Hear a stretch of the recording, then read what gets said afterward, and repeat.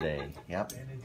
Today is the last study in Hebrews for a little while. We're going to conclude the book of Hebrews this morning and get to share with you one of my favorite benedictions of all of the New Testament letters is found in this wrap-up of this book today. And so I'll show you why in just a minute, but I want to encourage you as we look into God's Word. There's things that His Spirit can speak to us and impart to us, things that strengthen our faith.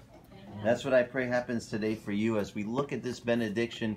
Since we don't know exactly who the author of Hebrews is, there's a lot of speculation, although in the early church, all the way, I told you last week, until 300 AD, the book of Hebrews is always attributed to Paul.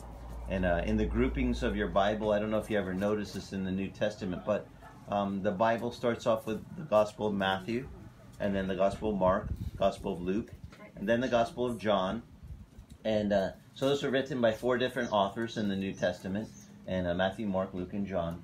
John Mark, that was the young man that went with Paul on his first missionary journey, and then later they parted ways because he didn't want to go again. He got a little nervous. He was a young boy at that time, remember, but he wrote some neat things, and so we have those 4 authors, and then the book of Acts, which is I call Luke 2. Just in case you don't know, Luke is the author, the one that authored the Gospel of Luke. Said, I wrote to you the Gospel of Luke, and then I wrote to you this second letter that I'm writing. And the first letter was all that Jesus did when he was on earth, what he began and did in his public ministry. And then the second letter, the book of Acts, he says, is all that he did through his Spirit as he was taken up into heaven before the disciples. That's the opening of the book of Acts. Jesus is there on the hillside, and he gets taken up right in their sight. Can you just picture? I don't know about you, but if I could, some of the times people say, if you had a time machine, where would you go?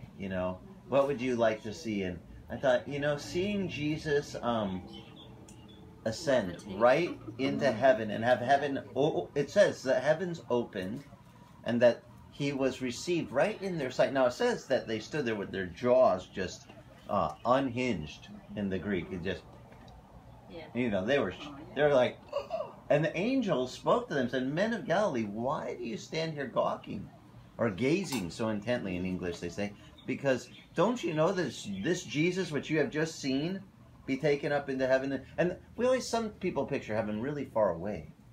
I don't think it is. I think it's just masked behind a curtain that we don't perceive how close it is. Because if they were able to see the heavens open and Jesus ascend right into heaven, and where did he took his seat where?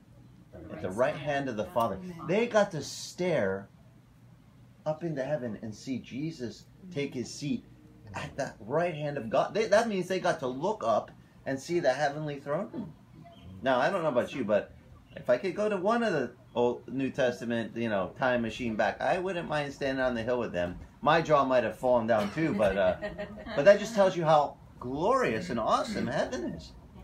But the angels spoke and said, don't you know that in the same manner in which you saw him go, in like manner he will return? And when we look into the end of the Bible, the book of Revelation, it says the sky will rent in two, it'll tear like a curtain, and then voila, what's behind the curtain? I tell the kids, when I used to teach this in Sunday school, I used to say, just picture a big movie screen on the, curtain on the wall, and all of a sudden someone from behind the curtain takes a sword and cuts it down the middle, and now all of a sudden, now the real thing comes from behind the curtain, and that's what's going to happen to the sky. The sky is going to tear back like a curtain, and the same, what they saw happen, him ascend, we'll see him descend, but this time, he'll come flying on a white horse. And down his thigh will say, King of Kings and what? Lord of Lords. And he'll come back for us. And this is pretty exciting stuff. You think, wow, this is going to be slick that he's going to come. Well, it's actually, some people say, does he come back for us then? I think, well, he comes as a thief in the night. It says we come back with him. So you figure it all out. We got to get there, come back, and that's where we're going to go. That's the entrance that's spoken of in Revelation, the grand, the Lord with his armies behind him. And I look forward to all this, but this is so that, I look at this and I go, well, that's in Acts, And Luke wrote a wonderful epistle that tells us all, to Theophilus, he was writing, most excellent Theophilus, I write you all these things. And then he tells about all the stuff that happened in the early church with the disciples. How Peter got arrested for preaching, how he got thrown in jail, how the angel of the Lord brought him out of jail, and he thought he was sleepwalking, but he gets out there, and he must have been a sleepwalker, because he got all the way to the hill before he realized it was real, and that he was really being set free. And he gets out, and then, from there we go to the first book of Paul, the apostle, the book of Romans. We learn about his conversion in the book of Acts, but then in your Bible, the grouping goes from these 4 writers, Matthew, Mark, Luke, and John, to Paul, the book of Romans. And then we read, that's one of his first epistles. And then, I don't know if you ever noticed this, but the rest of all the books to follow, after Romans, 1st, 2nd Corinthians, you go through all the epistles that come, all the way to the book of Hebrews, what we're studying now, are all written by Paul the apostle. Okay? And then we're going to, after the book of Hebrews, you'll see there's only a couple small epistles before Revelation that we're going to see.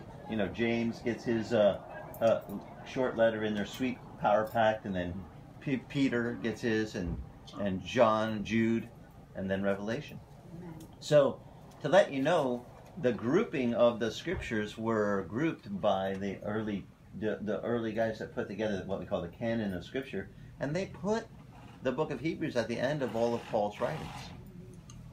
And even though it doesn't say his name, it just has clues, and they believe that this was, they received, now I think they probably knew better than the modern theologians know, but I'll just take it on, and it doesn't matter who wrote it, because Peter wrote that all Scripture is inspired by who? By God. The Holy Ghost is the one that gives the inspiration, and it's Him that we want to listen to. His Spirit leads us, His Spirit guides us, He teaches us, He brings to our remembrance all that God has spoken to us.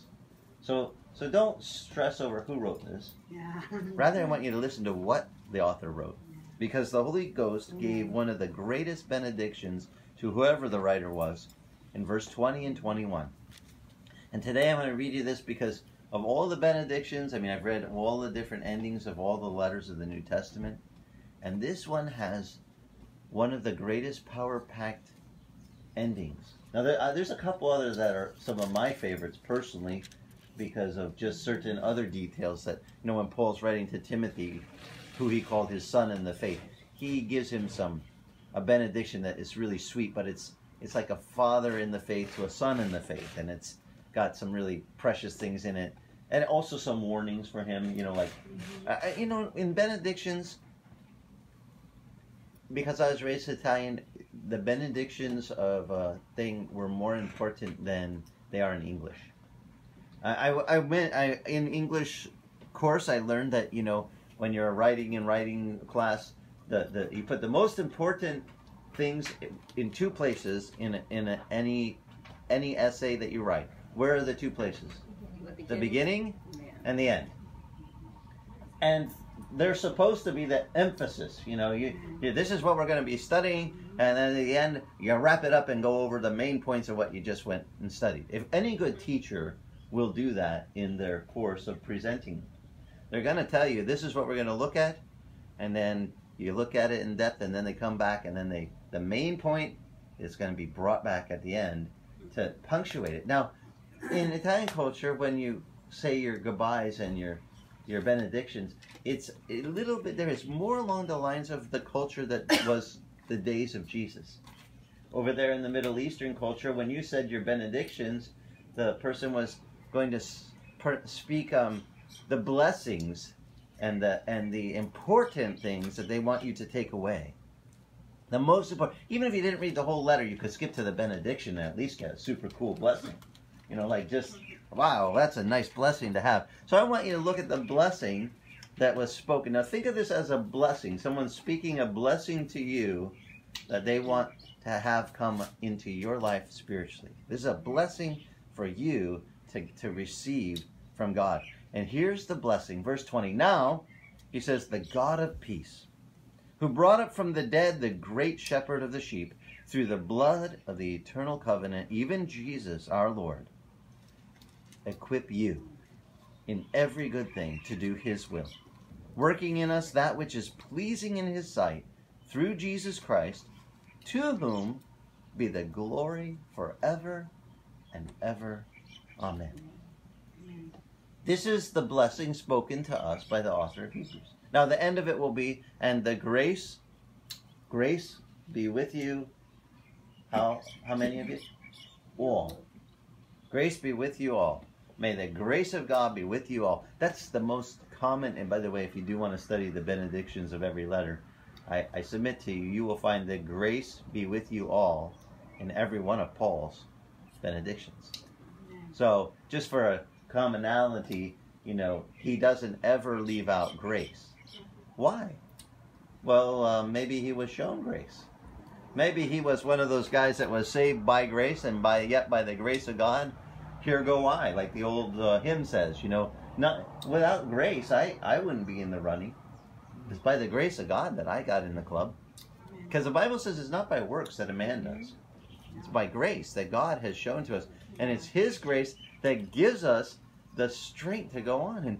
And if if you're not too prideful to acknowledge, yeah, I was a sinner before I came to the Lord, you're probably much appreciative of his grace, like I am. You know, it's like, thank you, Lord, for your grace. Because grace, as it says, is receiving a gift that you didn't merit. It's unmerited favor. You didn't earn it. Like the merit badges I used to earn in Scouts. I had to do certain things to get those little stickers. You know, I had to work hard to get the patch for how to make a fire and how to pitch a camp and how to do, and all of these knot tying and all these different fishing and different skills that I had to earn those things. And we're so used to earning everything that it's hard for some Americans to receive the idea that God wants to give you a gift that you can't earn. The only thing you can do is receive it. When he says, here's a present, just like kids, I love that God put me in ministry with children first, not adults. Thank you, Lord. Because when I would tell kids the stuff about the Lord, God loves you and he wants to give you a gift. Amen. And they just go, okay, what is it? And their hands are already out. They're like, give it to me. You know, like if I walked in and they got it. I used to have one of the aunties used to give me this bucket of candy from Costco back in the day. I mean, and it was a ginormous plastic bin with those little wrapped candies in it and all assorted. And the kids would go, I have a present for you, and I put it up on my lap. Who would like one of these? Man, I do, you know. And I said, well, what do you have to do to get it? And I mean, before I could say anything, the kid would be running up to the littlest ones. They don't even wait. They just run up, and they're like, put their hands up. Me, like, and they're pointing. No, the yellow one. No, the striped one. No, yeah. I'm colorblind. It was a pain, but I just like, just reach in and get it, but don't take 10, just one. You know, take one. And I'd let them take it, and after they all got a little piece of candy. So what did you have to do to get that? Did you have to earn that? Did I make you do anything? And they're like, we had to come up there and get it. You know. I'm like, yeah, you had to come up and just get it. It's a gift. You just got to come up and receive. You might have heard of altar calls where the preacher says, anyone want an eternal life, just come up here and we're going to pray over you so you can have that gift. That's just like a kid coming up to get the candy. You're coming up to get spiritual candy, the best thing you can get, eternal life. But to get it, you got to be like a child. And Jesus said it, unless you become like a child, you can't receive the things of the kingdom of heaven. Because it's that simple. And we want to overcomplicate it with our adult brains and make it really hard. Like we got to do something and do extra. And the author of Hebrews doesn't say you do anything extra. The author of Hebrews actually says it's God who does these things for you. And it's him as a heavenly Father. And I love this first part and I'm going to break it down for you now, because it says, now the God of peace. The God of peace. You know, so many people represent and portray God as the God of anger, and he's ticked off, he's mad at you, he's waiting for you to blow, so he smash you with his thumb and rub you out of existence. I mean, I listen to some preachers, and if you want to tell how a preacher's really coming across. They say that 97% of all that we communicate is through nonverbal communication. Has nothing to do with the right words, because I know God had to have a sense of humor to pick me. My English isn't that good, and he goes, don't worry, I'll use you anyway. But I found that if you want to see how a preacher really comes across, like maybe you're watching online and you wonder, what's he communicate? Just turn the volume down. Don't listen to the words. Watch the facial expression. Watch how they communicate non-verbally. Man, I've seen some preachers, the Lord hates you, and he's going to zap you, and you better repent. You know, I mean, maybe they don't use those words, but if I turn down the volume, that's what it looks like they're saying. Like, God is mad at you, and so am I. Listen, I'm not mad at you. I love you in the Lord, and I want the best for you, just like it says, the author of Hebrews, and this blessing is praying for a blessing over you. And let me show you how great this blessing he's praying. He's praying a blessing that God would equip you in every good thing to do his will. Now, if you leave off that to do his will, which some of these American preachers do, God wants to equip you in every good thing. And let me tell you the good things he wants. And then they springboard off of that broken piece of a verse into all of the name it and claim it and health and wealth doctrines that they might want to spin. And they want to make it all about you getting all of the promises and blessings for you. Yeah. I got news for you. He wants to equip you in every good thing for a purpose. Amen. And that purpose is to do his will. Amen. And whenever you can finally come to the understanding that it's not about doing your will. Just like Jesus when he prayed in the garden, Father, I pray you take this cup from me. I don't want to drink it. Let it pass.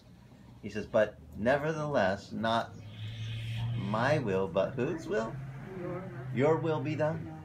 When you start coming into an understanding that you surrender, not my will, but your will be done, Lord, and I'm just going to do whatever you say, you're going to come into some freedom spiritually that you've never maybe experienced. Maybe some growth will happen in the most positive ways. Whenever you finally come and say, you know, God, I just want to do your will. Because the God of peace, has worked this beautiful eternal covenant in the blood of his son Jesus for you. And this is part that he did so that he could equip you in every good thing to do his will.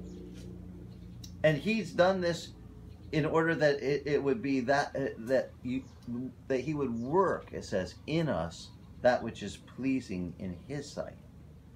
You ever want to be pleasing to the Lord? I know I do. I'm like, Lord, I just want to do what you want me to do and put a smile on your face today. That you would be pleased with whatever it is that I share, that the words that fall from my lips would be what you would want communicated, not what Izzy thinks.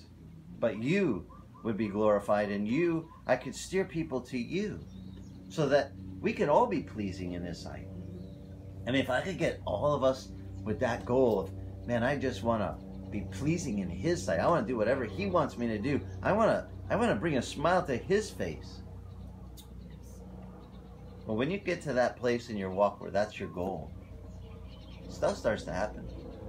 And people start going, how come you have all these things happen for you? They don't happen for me. And I'm like, let me guess. Are you working for doing things that are pleasing in his sight, or are you working at doing what is pleasing to you? I kind of found out when you try to do the pleasing things to you, it doesn't work. It's But when you do things pleasing in his sight, then stuff starts to come together. Then you start going, oh, wow, life becomes good. And you have a backing from the God of peace to help you do this.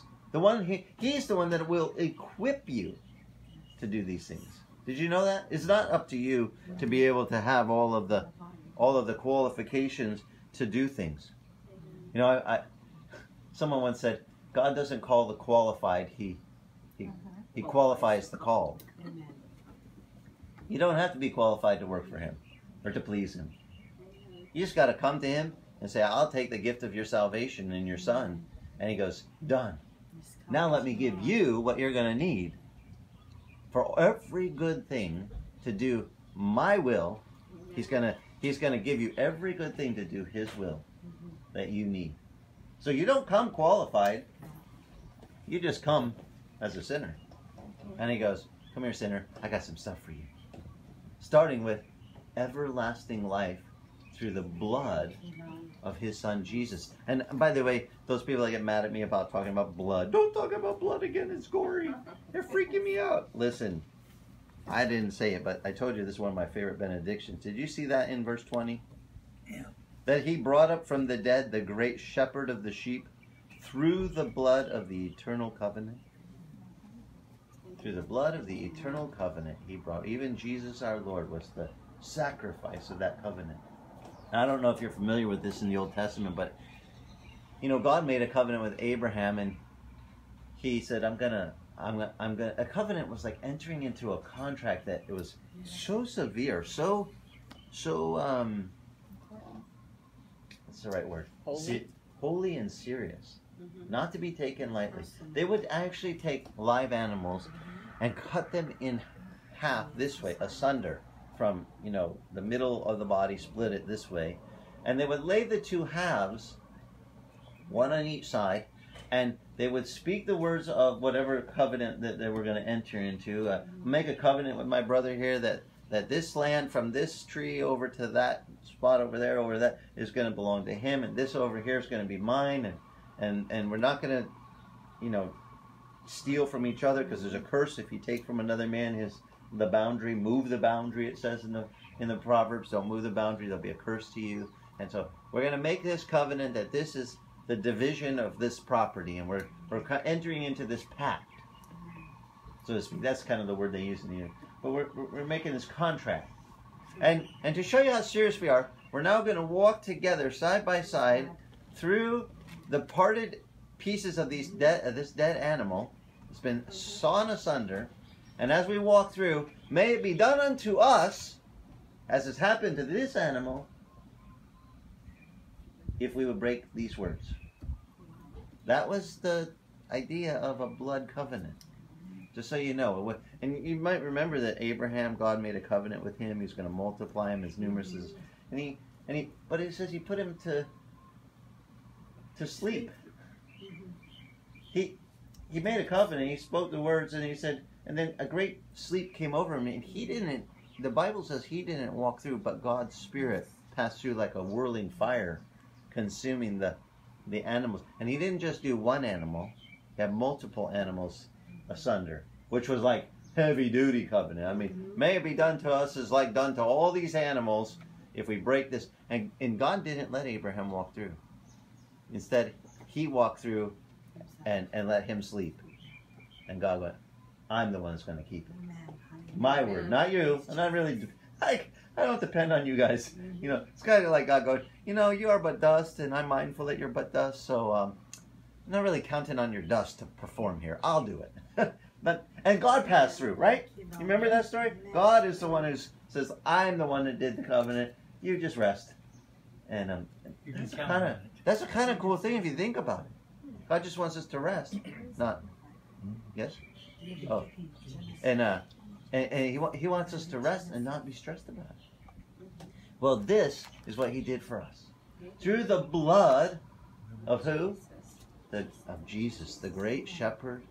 You know, we just sang that Psalm 95 this morning because I wanted to remind you, we're just the sheep of his hand. He's the great shepherd. The great shepherd of the sheep. I like it. Well, my Italian Bible makes that part.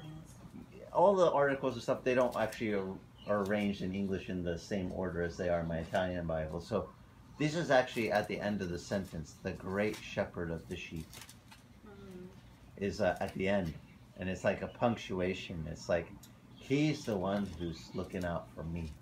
I'm just the sheep of his hand. It's so nice. You know, I guess because when I was young, I had to memorize Psalm 23. I don't know if any of you guys had to learn, the Lord is my shepherd, I shall not want, right?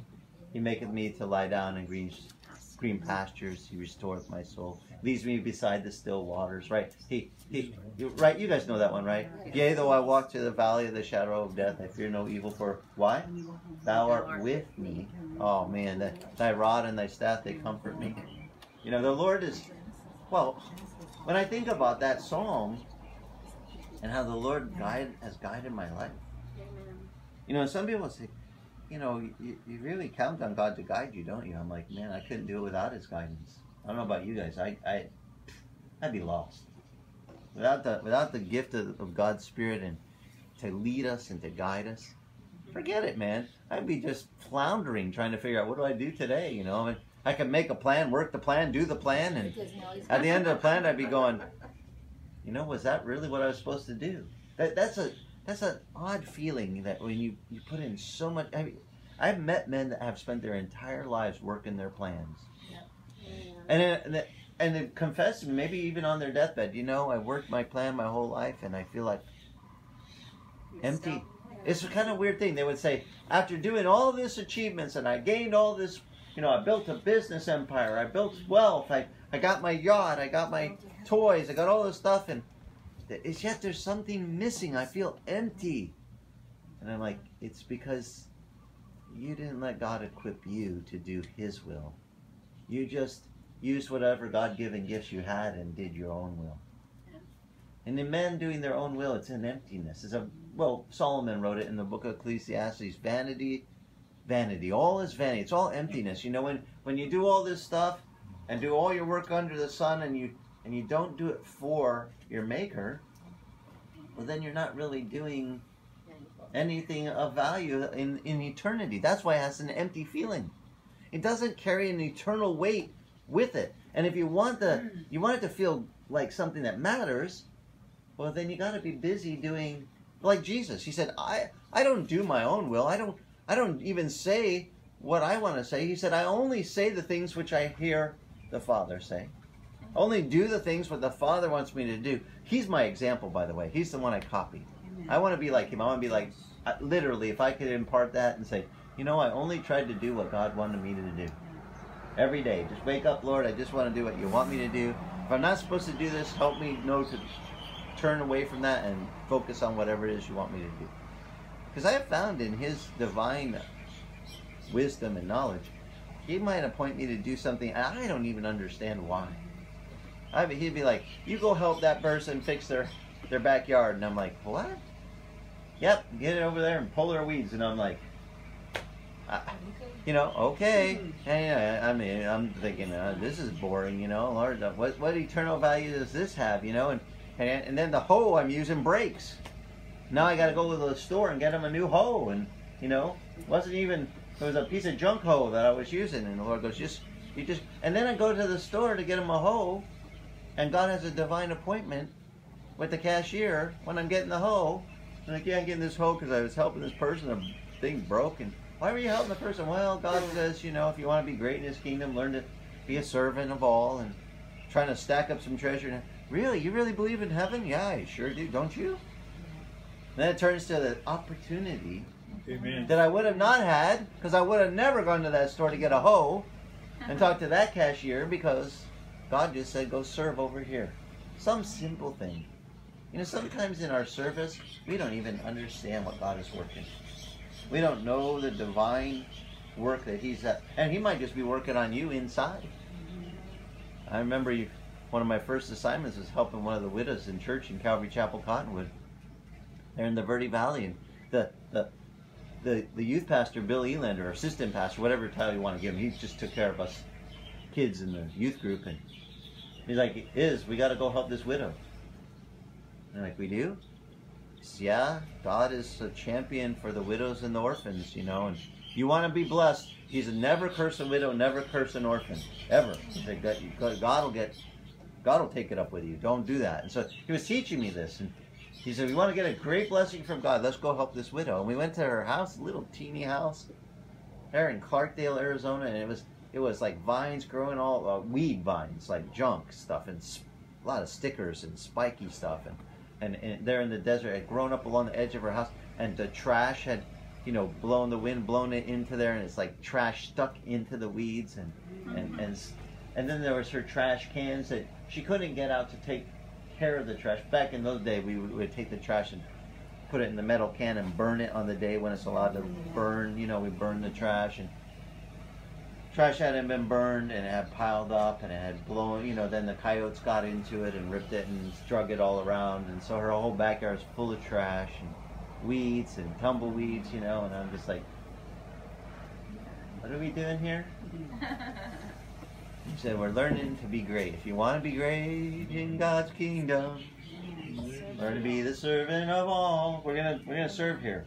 And he wasn't kidding, man. We were gonna clean all that trash up, all those weeds, pull all that vine down, and then I think we're just about done. And he goes, nope, this front porch needs painting. It's bad. Look at that. So then we had to sit there with the wire brush and scrub all the old flaky paint off, and then repaint the whole thing. And this has turned into like a week or two of constant work on this lady's house. And I thought, what are we doing here? I had no idea God was working on me. Because I thought my agenda was so important, and I didn't know about serving others. Jesus said it. I didn't come to be served, I came to serve. You want to be great, Mikey? You guys, here. I'm the you call me master, right? They were at the remember at the Last Supper, they're at the table, and they were down there arguing which one of them was the greatest. Yeah. So Jesus is going to give an object lesson while they're having a little discussion of who's the greatest, and he says, "Excuse me, guys, while you're fighting down there, who's the greatest? Who's the Lord here? Who's the master? You know, like, attention, you 12 goofballs, you know." They're down there fighting. I'm greater. I'm greater. And Jesus gets up and he takes off his robe and he puts a towel around his waist and girds himself, and he gets a basin of water, and then he began to wash their feet. That is the lowliest job of a servant in that day. And he goes to Peter, and Peter's like, "No, Lord, you don't wash my feet, you know." And so, "I don't wash your feet. I have no part with you." And he goes, okay, wash all of me. He goes, "Nope, just your feet. That's all you need." Washes his feet.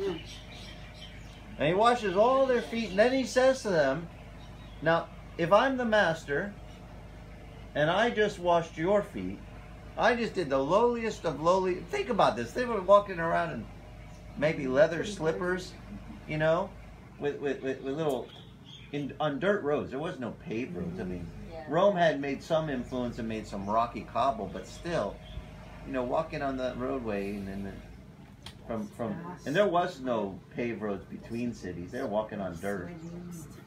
You go pound that dirt for 20 miles and come in, and your feet are nasty. And Jesus is there washing their feet. He said, "Now, if I'm the master and I do this for you, what should you do for one another?" Object lesson punctuated. You think you're so great? Have you served anybody today? Have you done the lowly job of, you know, picking up the nasty trash that was rotted and foul and festering, and, you know, taking care of it for the widow? Or, hey, God was, I'm telling you, working on me.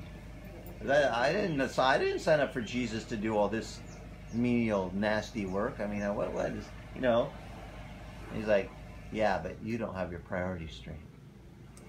It's so funny because Jesus said, "Whatever you do to the least of my brethren, you even give them a cup of water in my name." He says, "Like you did it to me." And what does he say about that? He says, "He will reward you for everything you've done." So when we do those things in service to others, God says, "Cha-ching, put that down, eternal reward coming for you for that." You may get nothing down here. I don't want you to get the mindset of doing things for people down here so that you can get things down here. That's not what the goal is. I want you to do what Jesus said. He says, "Store up for yourself treasure in heaven, where moth and rust doesn't destroy, thieves do not break in and steal."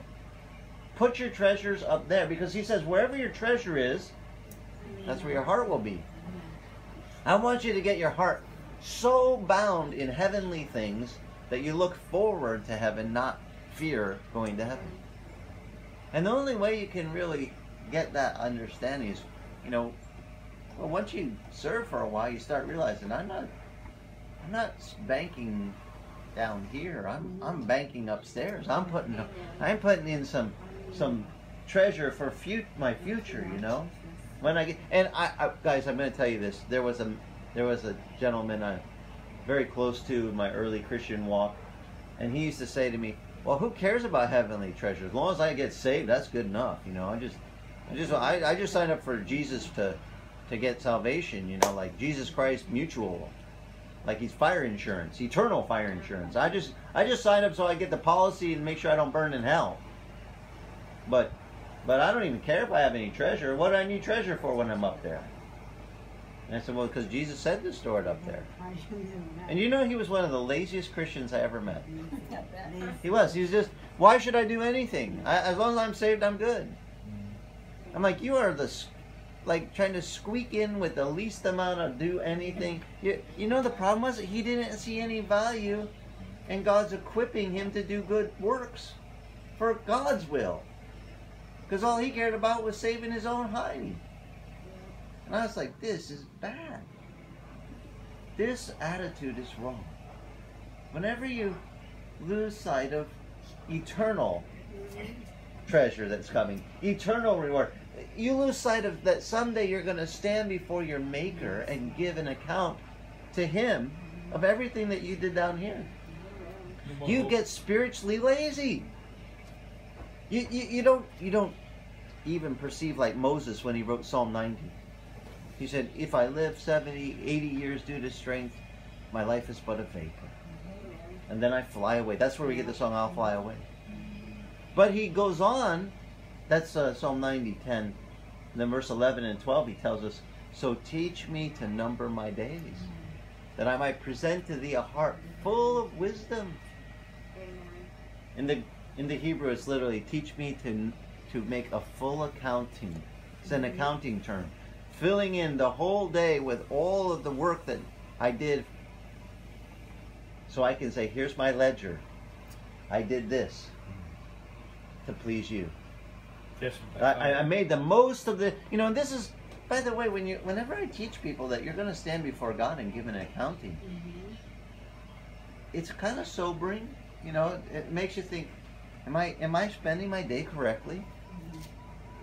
You know, am I just wasting it or am I investing it? Because the longer I've known the Lord, the more I think, I don't have that many, you know, I can tell, you know, time passes quicker. It seems like as I got older. And I don't seem to get as much done. And I want to invest a lot. I want to bank a lot upstairs, and it's almost like, man, time is short. It seems shorter than ever. How much investing can I get done? I really got to make the most of every day. I got to bank as much as I can, but I have to realize that I can't do it unless I recognize that it's not about my will. It really comes down to not my will, but thy will be done. Now, when Jesus taught his disciples to pray, did he happen to throw that in? Our Father which art in heaven, hallowed be thy name. Thy kingdom come, and whose will be done? Oh, wait, in the first line. Yeah, that's it. The Lord's Prayer. Thy kingdom come, and whose will? Thy will be done. We better switch this back to thy will. And that's why I say this is one of my all-time favorite benedictions, because he's praying a blessing over you, that you would be equipped by the God of peace, that already arranged all your salvation through the eternal blood of the great shepherd who he raised from the dead, even the shepherd of us sheep. Amen. He made a covenant through the blood with us, his son's blood, so that he could equip us in every good thing to do his will. His will. Oh, thank you, Lord, for doing that. And now as he blesses, that you would understand God is working in you. God is at work in you to do that which is pleasing in his sight through his Son, Jesus Christ, to whom be the glory secoli de secoli, that forever and ever, that's Italian, secoli de secoli, forever and ever. Amen. This has got eternal consequences. Forever and ever. That counts for a long time. See, some people don't put that into the blessing. They don't get that. This work that He's equipped you to do is for His glory. For how long? Forever and ever. Don't downplay how much that treasure is going to be worth. Because whatever treasures you store up there, you get to keep forever and ever. Now, I see a value in storing up.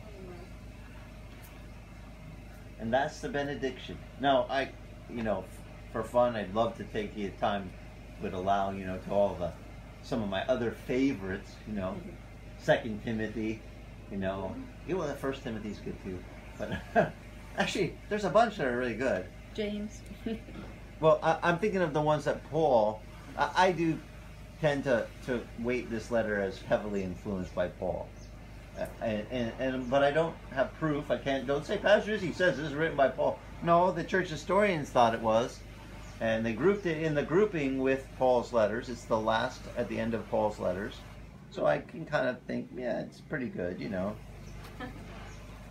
But when I think of 2 Corinthians, the end of it, he says, finally, brethren, rejoice, be made complete. Amen. Be comforted, be like-minded, live in peace, and the God of love and the God of peace shall be with you. Greet one another, he says, with a holy kiss. All the saints greet you. The grace of the Lord Jesus, I told you, he always puts the grace of the Lord, be with you, the love of God, and the fellowship of the Holy Spirit be with you all. Someone actually, when I was a young believer, they said, I don't believe in the Trinity. I said, you ever read Corinthians in the Bible? They said, what's that have to do with anything? I said, well, I'm pretty sure Paul, the apostle, held to the fact that there's a triune dimension to God. They said, what are you talking about? I said, I don't think you paid attention to the end. So I read him this verse again. I said, the grace of the Lord Jesus Christ and the love of God and the fellowship of the Holy Spirit be with you all. Why would he break it down into the grace of the Lord, the love of God, and the fellowship of the Spirit if there's not those dimensions to this almighty being? I submit to you, Paul probably held to an idea that there was many components to God in the way he's revealed himself, and whether you want to use the word Trinity, because they were like, the word Trinity is not used in the Bible. I said, absolutely, you're right. That ruined their whole argument. That was going to be their argument. The word is not used in the Bible. You're right. The idea that there's a triune God is from the very beginning. In the beginning, God created the heavens and the earth. Read it in Hebrew. Elohim. Elohim in Hebrew, him is the ending that means 3 parts in one. It's not like our English where we have just I singular, us can be you and me, 2 people, or us can be a bunch of us, or them, they. But in Hebrew they have a designation, Elohai. Elohai is for God himself, singular, most high. Elohim is for triune, 3 parts. There's a part what is 2. We don't actually have it used because we don't have him as 2 parts. So they only, in the scripture, have him as God most high and God in a triune plural. Who's it talking about? Elohim, 3 parts, made all these things which are seen out of what was unseen. And it describes the conversation as they discussed making the things. Let us make man in what? Our image. God had made man after his pattern. Well, anyway, I'm not here to argue about Trinity. I just want you to know we got a really big God who sent his Son, who his Son gave us his Holy Spirit, so they're all 3 parts are available. But you know what? It comes back to that thing I said at the beginning. If you want it, it's offered to you. What do you have to do? You got to receive it. And some people just can't receive. They're terrible receivers. You offer them something, they go, oh, no, I can't take that. I can't take nothing, Okay. What do I got to do to earn it? Nothing, I'm giving it to you. I'd like to give you this, that you could go from here today thinking about eternal things that are going to last forever and ever. And all the things that you're going to lay up in heaven, you think, what do I have to achieve to do it? Really, you just got to follow him. And you got to learn to maybe pray the prayer that Jesus prayed. Father, not my will, but thy will be done. Take that away with you today, and you'll find out that he'll equip you with everything you need. That's not your problem. He's the equipper, not you. It says right here, the guy who made the covenant in the blood of his son, and he's the one that passed through, by the way. I'm sure we didn't go through between the carcasses to be part of that whole covenant thing. I mean, the very words of the blood covenant, are the same idea that was transmitted in the Old Testament to teach us how serious this is, how holy this contract is, and how much God takes it to importance. Now, it's that important to him, and he's called the God of peace, that made the covenant in his son, that equips you for every good work. You don't have to worry about it. He does all the heavy lifting. And then he gives you a little part. It's kind of like a dad going, here son, help me. And he's carrying the big beam by himself, and the kid's at the end with his hand on it. And he's like, good job, son, keep helping. You know? He wants us to be part of what he's doing. But he does all the heavy lifting. I got news for you. It's not us. The longer you're in the Lord, the more you start seeing, wow, he divinely orchestrated that meeting. He divinely set up that appointment. He made that thing happen, or that miracle work out this way. You can start to perceive, maybe I'm not doing all the heavy lifting here. But it's a grand thing to be part of what he's doing. I'll still put my hand on the end of the board and be happy to carry it along. Let me do any part, Lord. Let me be part of your will. I just want to do that. Well, that's the benediction he gives. And, of course, he ends with the grace of the Lord be with you all. God's grace be with you. You, just for extra credit, you want, just start at the book of Romans. There's only 12 books that follow, and then 13th one is Hebrews here. You already know that benediction. So you only got 12. I'm going to give you just a dozen benedictions. You only got to read the last paragraph of each of the books for extra credit. You want to see, and you see if the grace is in there. Now, one of them is tucked a little bit higher up. You're going to have to back up a few verses to see it.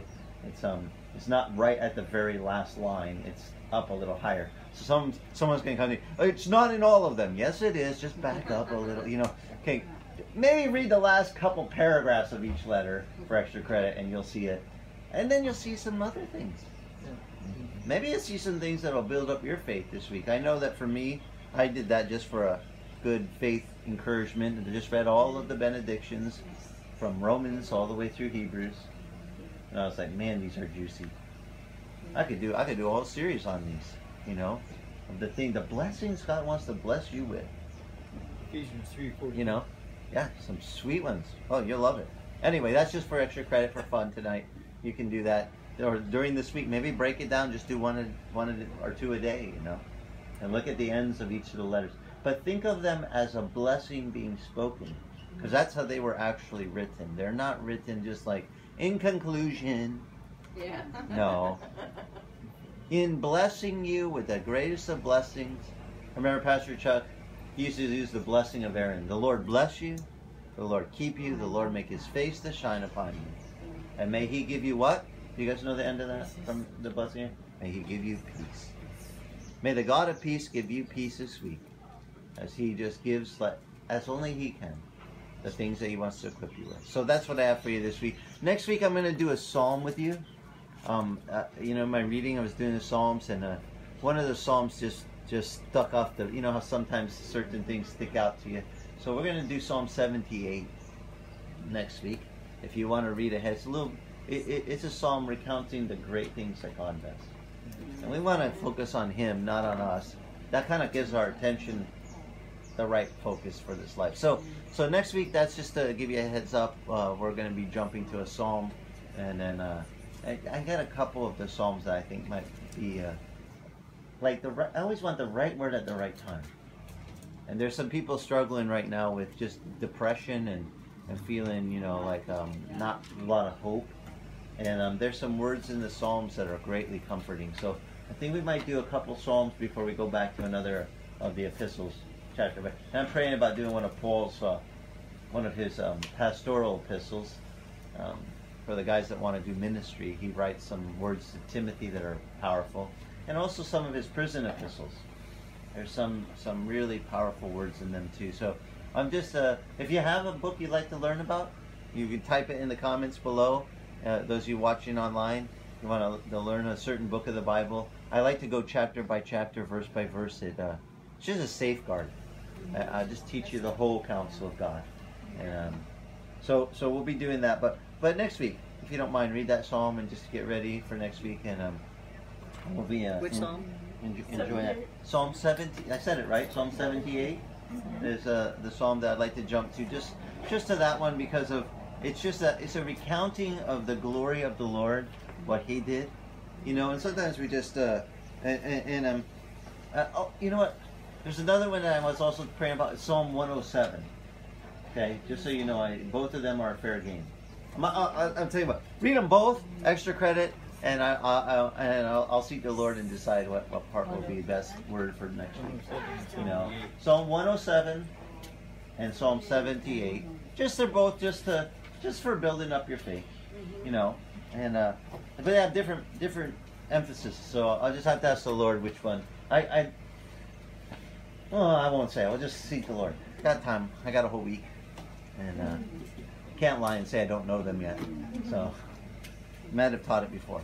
Anyway, blessings to you, all you guys that are watching online. Linda, blessings to you, dear sister. Aloha from Kona, and love from all of the brethren here. For you, Glenn, that's watching, blessings to you guys. And look forward to sharing with you next week if the Lord tarries. May the Lord bless you, may He keep you, and may He make His face to shine upon you. And may He give you peace as you go through this week. Blessings and aloha. Share this with somebody if you know it would bless them, and help me, guys, because I can't do all that part. I'm doing good just to teach and preach and do the worship, and just the social media part is not my strong suit. But there's some of you really good at it. If you don't mind sharing it to somebody that could use a pick me up in their day, I'd love it if you'd help me out in that way. So blessings from Kona. Aloha. We'll see you next week.